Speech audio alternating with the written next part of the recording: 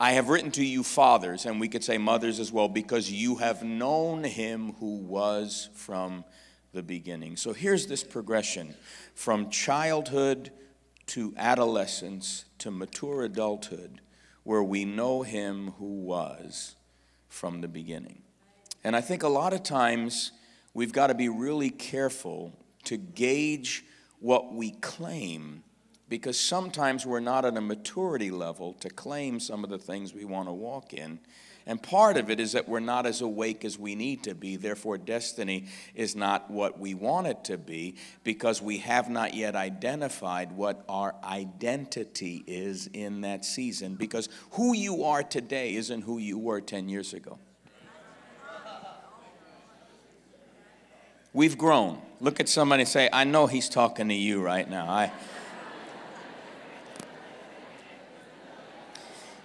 So that when Paul says, awake thou that sleepest, on the surface level, we could say, okay, that means I'm awake, I wake up, I'm out of sleep, and now Christ shines on me. Well, I agree with that, but I don't think it's a one-time thing. I think we go through processes of gradual awakenings. The path of the just is as a shining light, shining more and more unto the dawning of the perfect day. So I think we go through periods of awakenings in our journey.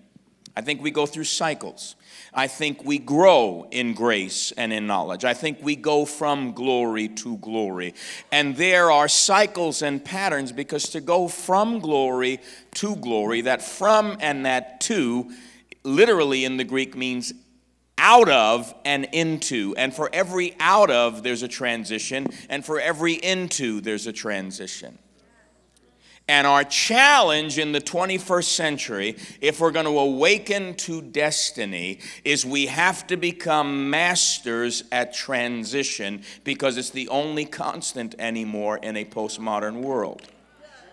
But you will not master transition unless you're comfortable in your own skin.